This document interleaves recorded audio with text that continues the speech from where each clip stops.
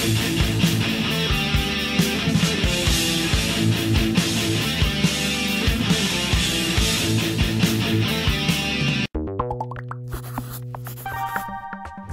do you get to Mars? If you want to send a spacecraft all the way to Mars, first you'll need a fast rocket to escape the pull of Earth's gravity. The heavier your spacecraft, the more powerful your rocket needs to be to lift off. Next, make sure you launch at the right time. Mars and Earth orbit the Sun at different speeds and distances. Sometimes they're really far apart, and other times they come closer together. About every 2 years, the two planets are in perfect positions to get to Mars with the least amount of rocket fuel. That's important. The total trip is over 300 million miles. Finally, make sure your aim is right. You can't shoot for where Mars is at launch time. You have to aim for where it will be when you get there. It's a lot like how a quarterback passes a football.